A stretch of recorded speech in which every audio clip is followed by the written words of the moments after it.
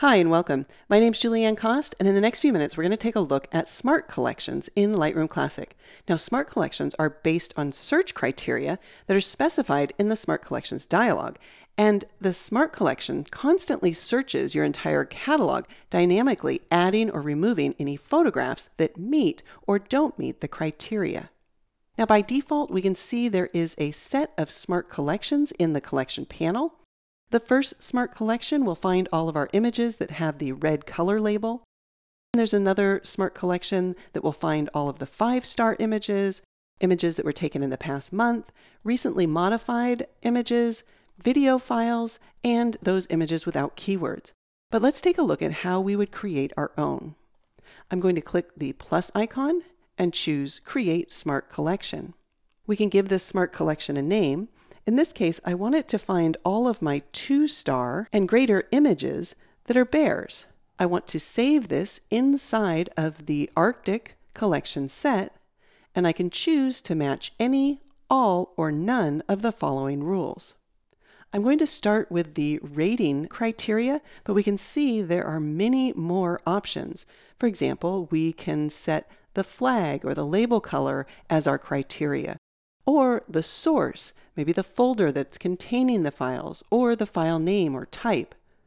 There's also options for date and camera information, location and other metadata, as well as develop settings, size, color, and any searchable text. For now, I'll set this to rating, and I'll want to choose is greater than or equal to, and then 2 stars. Now, if I choose Create, Lightroom Classic is going to look through my entire image catalog and find all of my images that have 2 stars or greater. But we can see that it's finding images that aren't bears, and that's because I wasn't specific enough. So in order to modify the Smart Collection, I can either right-click on it and choose to edit the Smart Collection, or we can simply double-click on it. Now I can add additional search criteria by clicking on the plus icon.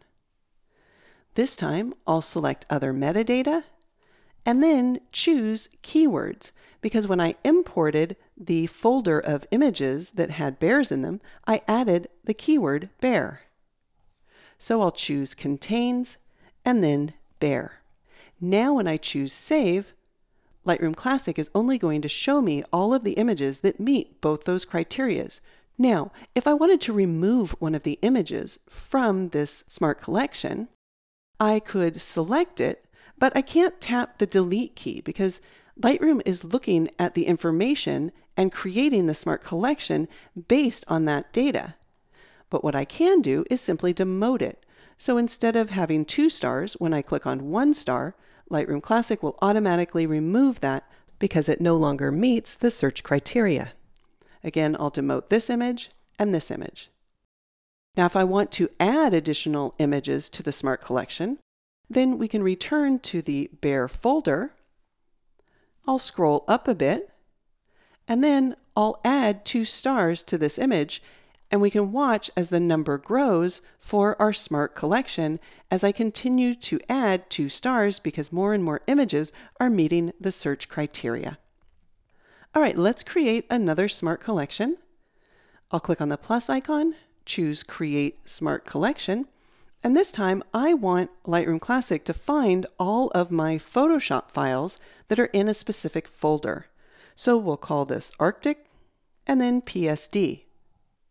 Instead of using the rating, I'm going to choose the source. I'll select the folder and then contains the word Arctic. I'll click on the plus icon, again changing the search criteria to file name or type, and then choosing file type and selecting PSD or Photoshop document from the list. I'll choose Create.